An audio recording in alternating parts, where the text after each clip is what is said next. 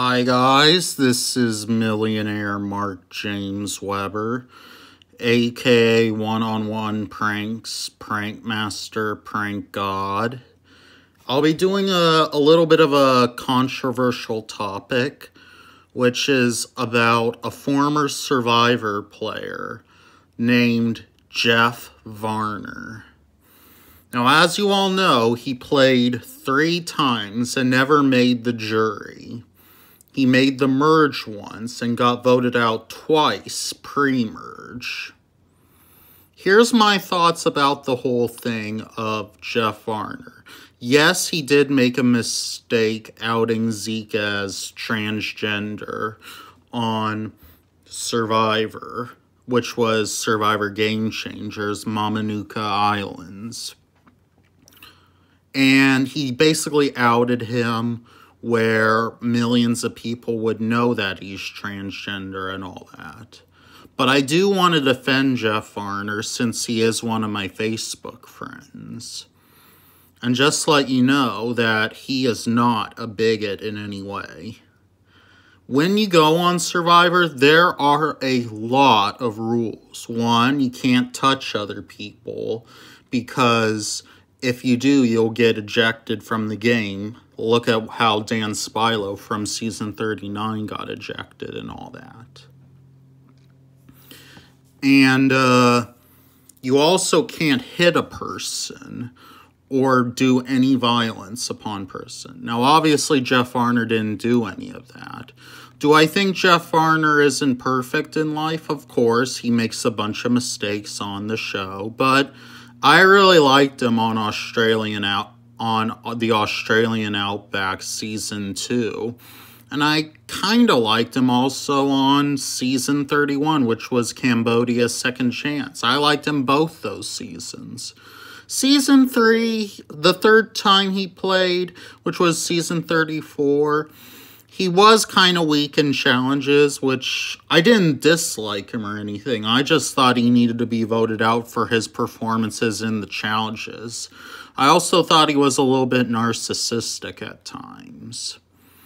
But again, I am Facebook friends with Jeff Varner, and I do honestly think he means his apology when he said he was sorry for outing Zeke as transgender on the show. I'm not saying what he did was cool or right in any ways, because believe me, it wasn't. It clearly was not right for Jeff Varner to out Zeke Smith like that.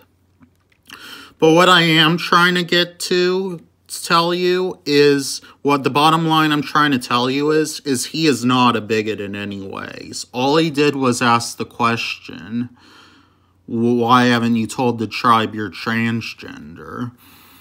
And then he was just trying to get Zeke or Ozzy voted out. But he was trying to play strategically, but he played too hard where it got to the point where it was kind of personal and where it didn't really become strategy. He was unaware that he was actually outing him in front of millions of people. He thought everyone had already knew that he was transgender.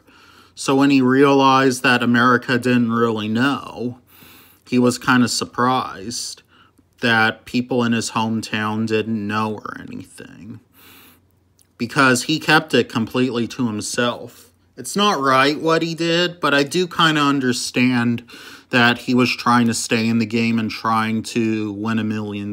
For someone who's autistic like me, if he had outed me as autistic and everyone had already known, like they already do, that I do have autism, he would just be trying to play the game. Because if I made Final 3 and I announced that I was autistic in front of a jury, the jury might as well vote for the person who is in the minority of autism or vote for the trans person who played a really great game. So I think that's what Jeff Varner was trying to do, was just explain to people if he makes Final 3, he wins, which is Zeke Smith, that is. That if he makes Final 3, he wins the game. He was trying to get him voted out by what he said about Zeke being transgender. I think he overdid it which wasn't right in any way, but I do want to defend him, saying that he's not like a homophobe, because he actually cares for people who are gay and transgender, because he's gay himself, and he argues for the rights of transgender people, like he said in the state of North Carolina. Of course, what he did was wrong when he outed Zeke, but I'm not going to say that Jeff Varner is transphobic or homophobic, because I really don't think he is. I think he just made a dumb mistake and didn't realize how big of a mistake it really was. If you guys want to hate on me for defending him, that is fine. But I do want to let you know, I'm not the only one that thinks Jeff Varner was sincere about his apologies. I think there are a bunch of other people that think Jeff Varner is sincere about his apologies, because he apologized multiple times through not only the game, but he apologized even through Facebook after he did the damage. So yeah, I'm just gonna end it there basically.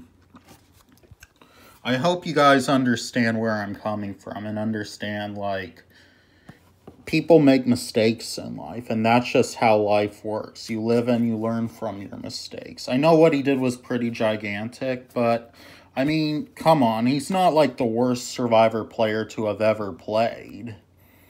And he did apologize multiple times through many of his social medias, and he took therapy afterwards, saying, like, how he felt bad and suicidal about what he did, because he wanted to die because he felt bad about what he did to many of his doctors and therapists. That was said after this show. Anyways, this is Mark James Weber's, aka One-on-One Pranks, Prank Master, Prank God, signing off.